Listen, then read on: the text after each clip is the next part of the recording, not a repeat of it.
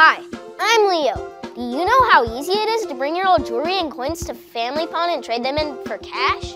How easy? It's way easy. But Leo, that bracelet is broken. That's okay. But Leo, those coins are really old. They're still worth money at Family Pawn. Broken jewelry, old coins, it doesn't matter.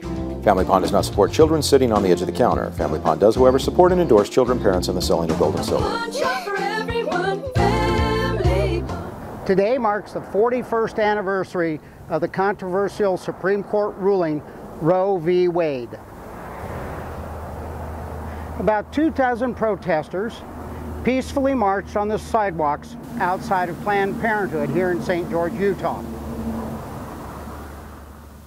We're here every first Saturday of the month from 10 to 12 in prayer, peaceful prayer for all of our precious unborn babies and for their mothers and fathers and the people in the industry in defense of the helpless. And we welcome everybody to come and join us in this peaceful prayer vigil.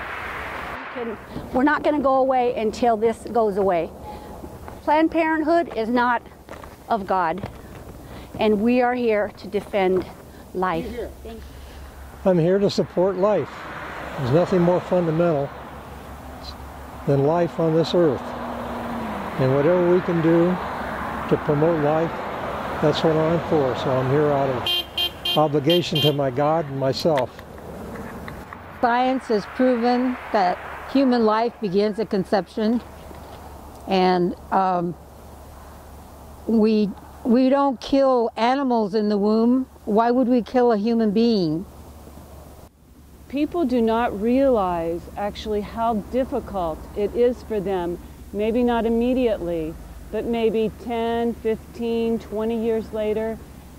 It is always with them. It will never leave, the fact that they have aborted that child.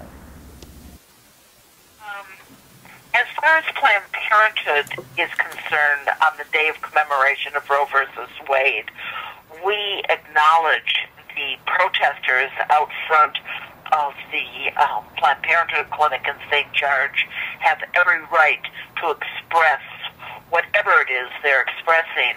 My question to them is, what is their motivation for making women uncomfortable taking care of their health care?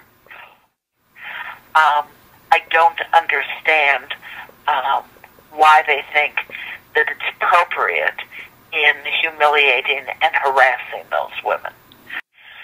The abortion services that we provide at Planned Parenthood at a health center here in Salt Lake are less than 1% of the services that we provide to over 56,000 men and women in Utah every year.